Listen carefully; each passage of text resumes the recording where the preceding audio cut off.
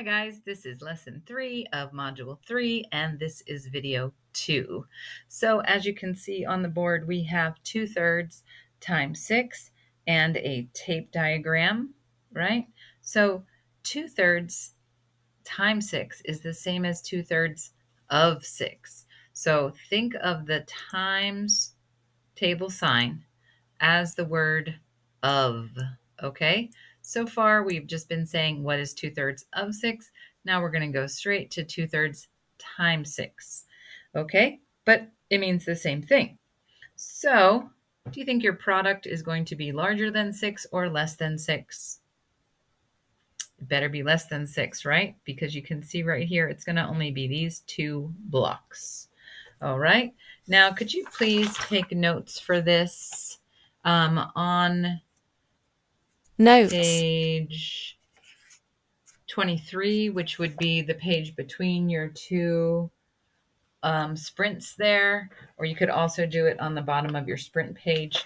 Please take notes by writing down what we have written here. Write down 2/3 times 6, draw the tape diagram, write everything that you have on the screen. If you need more time, feel free to pause me. Okay, so 2/3 times 6. We see that 3 units is equal to 6. And I want you to get practice writing this down, thinking about your 3 units, 1, 2, 3, being equal to 6. And one of your units is going to be equal to 6/3, right?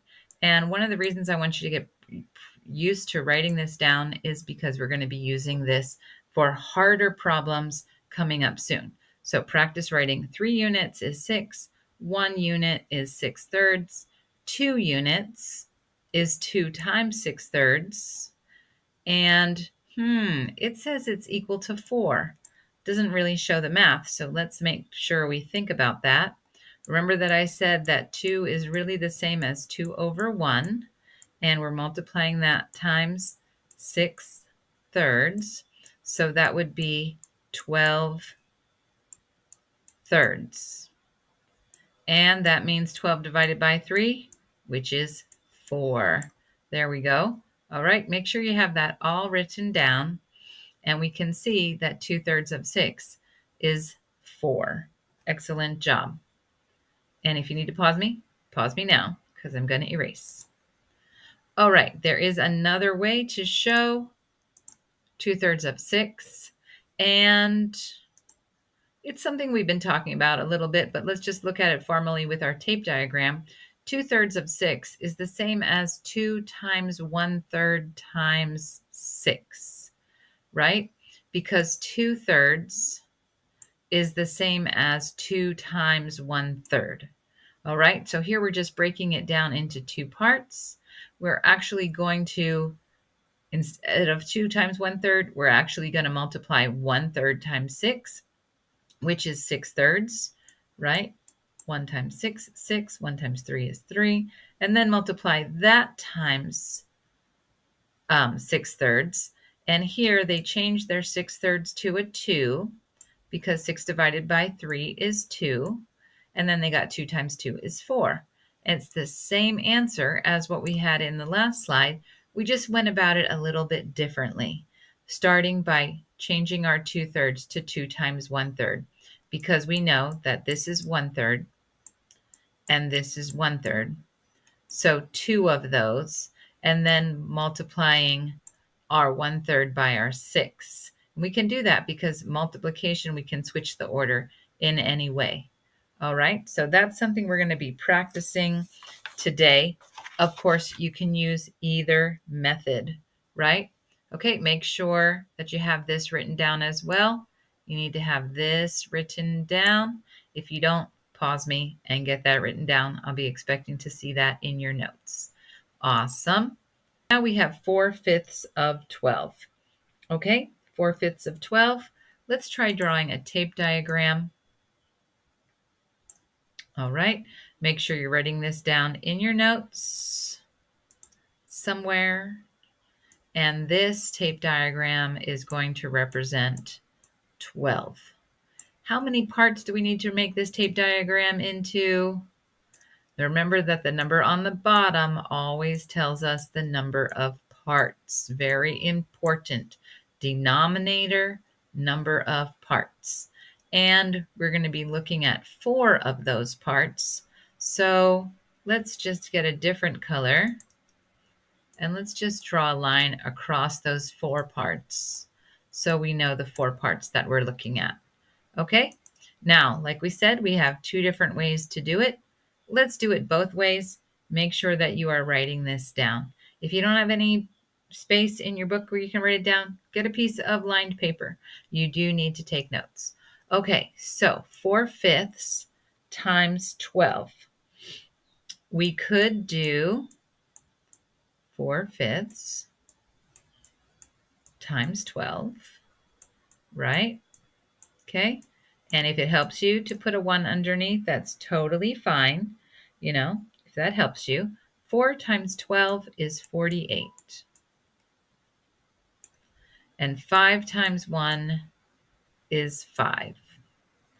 So that means that all of these yellow blocks are going to be 48/5, right? 4/5. 1, 2, 3, 4. 4 out of the total 5 out of the 12. So 48 divided by 5, right? 48 divided by 5.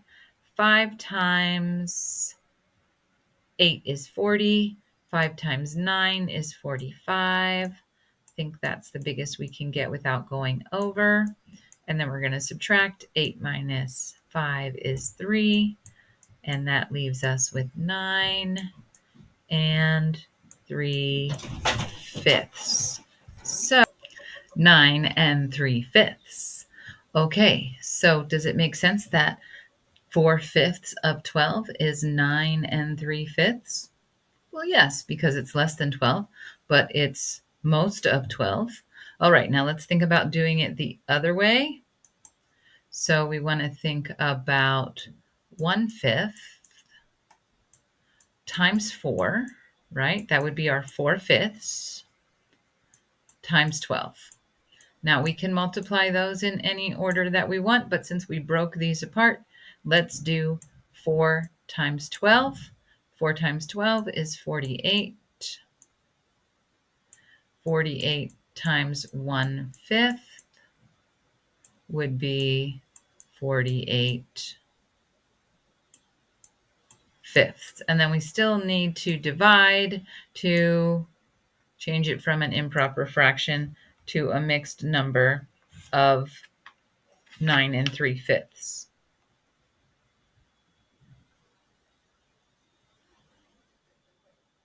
All right, so 2 different ways to look at it. Let's try one more. Make sure that you're taking notes. If you need to pause me, do that. Okay, let's try 3/5 of 10. So start with our tape diagram. All right, focusing on tape diagrams today. And how many pieces do we need to break it into? Think about our denominator. And our denominator, we have 5 parts, right? 5 parts. 1, 2, 3, 4, 5. 4 lines makes 5 parts. And this is a total of 10. We're going to be looking at 3/5. 1, 2, and 3 out of the 5 parts, right? So 3/5 times 10 over 1. 3 times 10 is 30. 5 times 1 is 5. 30 divided by 5 is 6. Okay?